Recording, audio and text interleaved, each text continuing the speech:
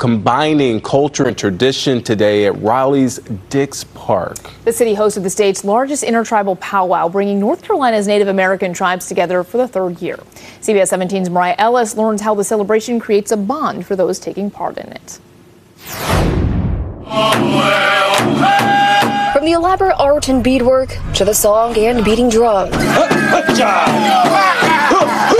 Troy Roberts says North Carolina's 8 Native American tribes are coming together, a gathering of tradition and living history. I think people are realizing that we are still here. Like, they're realizing the resilience of Native people. You can see the bright colors and the beadwork. You see it incorporate modern day pop culture. I think people are coming here realizing that the history that we carry with us is evolving with us. Roberts, a member of the Dix Park Conservancy and Hallowasaponi tribe, says the Inter-Tribal Pow Wow has become a celebration for thousands at Dix Park at Raleigh, launching after a land blessing here 3 years ago. Roberts says the park's indigenous heritage goes back thousands of years. We're working with the city of Raleigh's leading a culture interpretation plan where we are basically asking the public, working with consultants to ask the public, how do we tell this history in the park and the future of the park? How do we permanently teach people the things that happen here and use it as a cultural, create Dix Park as a cultural touchstone? For Sonora Lynch, the event is an opportunity to display her pottery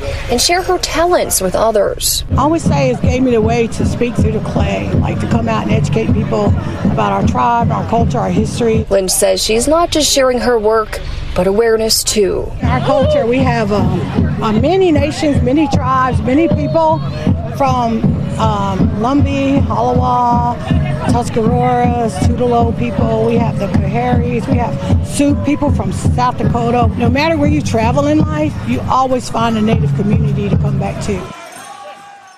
And organizers say they hope events like this can continue to build relationships and bring support for Indigenous people in the community and in the government.